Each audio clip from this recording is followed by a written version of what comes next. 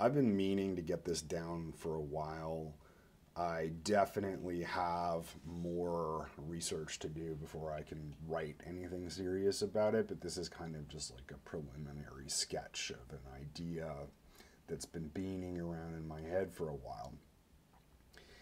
And it kind of started with just watching on social media, and people would sort of joke like, oh, I have to go to work because of capitalism, or, oh, you see there your problem, it's capitalism, kind of thing. And I guess I found it grating because it was so defeatist. And it occurred to me, like, what if it was already over? Like, what if, capitalism died of natural causes at some time in the late 20th century? Exactly when, we can get into the details of. It's debatable.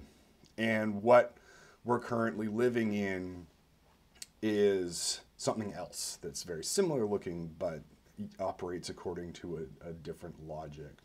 Why I think a narrative like this is useful is because, first of all, to the leftists who shout all day about how capitalism is terrible, you can say, well, this is actually something else now. And for the people who like it, like capitalism, you can say, well, we're not even in capitalism anymore. It's over. What we have is something else, and this is what it is. So to one side, you say, this isn't capitalism anymore. It's actually worse. And the other, you say, this isn't capitalism anymore. It's actually fake. It's not real. It's pretend.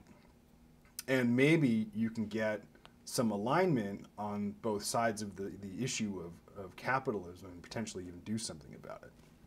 And now I just want to preface that I have closely read Smith, but my exposure to Marx is a secondhand osmosis through a bunch of other texts. I was actually going to read Capital recently, but I found out that there's a new translation on its way out, actually next month, so I put it off.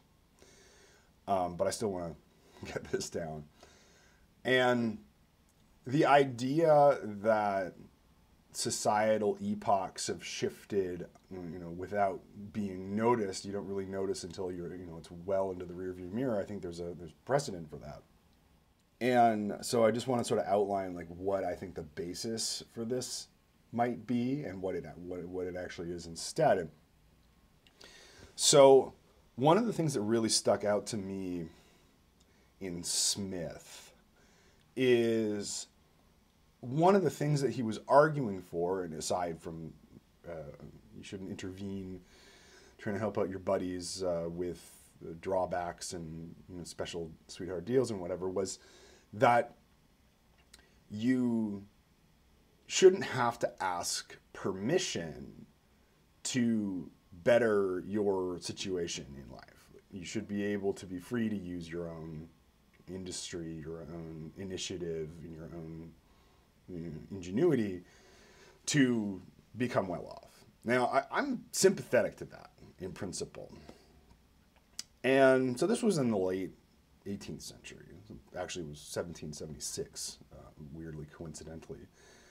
And, Industrial Revolution happens, another chunk of a century happens, and then Marx gets to writing. So there's just shy of a century between Smith and Marx. And, so this doctrine has had a chance to sort of play out for a while. And what is interesting to me comes not from that writing, but later writing by Alfred Chandler, where it's kind of, and I mean, there's problems with that book, like, did he even write it, kind of thing. It's called The Visible Hand, and it's about management. It's about professional management. And he remarks that cost accounting did not exist until like the late 19th century, like 1890s, something like that.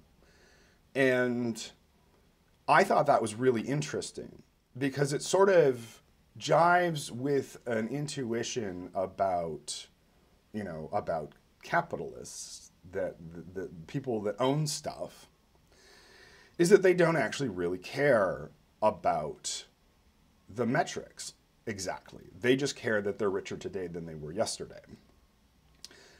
Unless, of course, you give them a reason to. Obviously, because more is better, that's sort of a metric by which you can compare.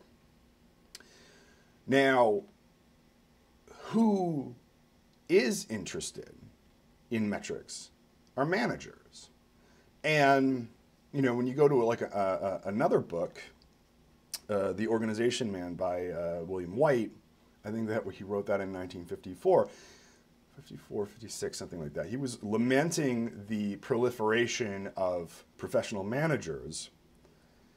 And there would have been several generations of professional managers at that point, given that I believe it was Frederick Taylor that sort of kicked that off with the first management school. Now, there's another book by Joe Gildy called Roads to Power that talks about how management is descended from civil engineering, which is descended from military engineering. Now, that is only the sort of Anglosphere tradition. There's also a tradition. There's a Chinese tradition, obviously, the officials and the sort of the Mandarin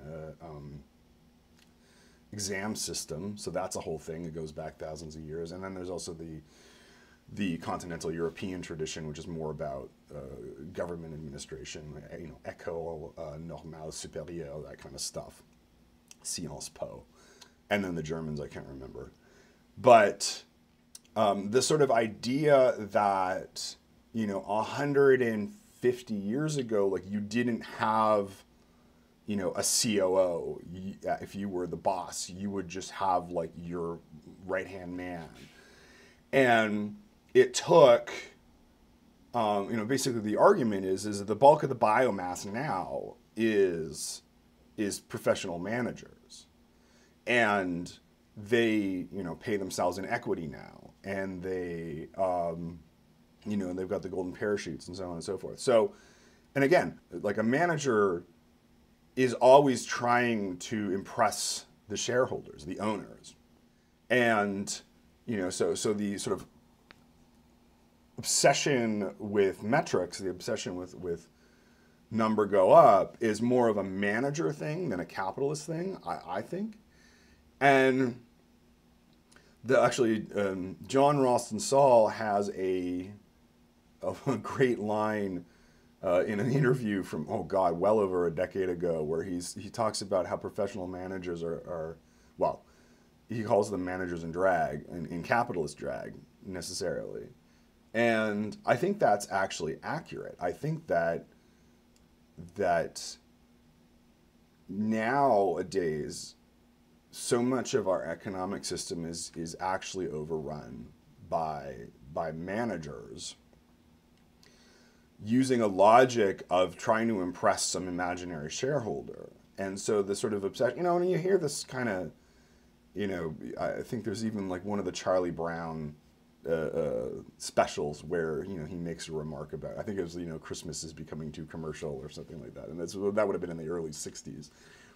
So, I mean, it's been happening for a while, but what's changed, what's new, or at least new as of, I mean, depending on where you want to count, like the 70s, 80s, and 90s, different events sort of happen. Like, I don't think you can really point to exactly one, but, you know, like even things like, you know, Goldman Sachs, you know, turning from an LP to you know, to a corporation, just as for example, and then a bunch of the other banks following, and, you know, and then the people, you know, the people at the top, you know, paying themselves gigantic equity packages and whatnot, and that, to me, is not the same thing as, you know, putting your own stuff at risk. That's a more like a who moved my cheese kind of scenario, where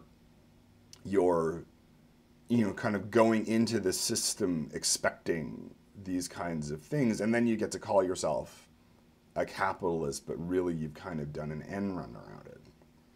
Anyway, gonna finish my coffee.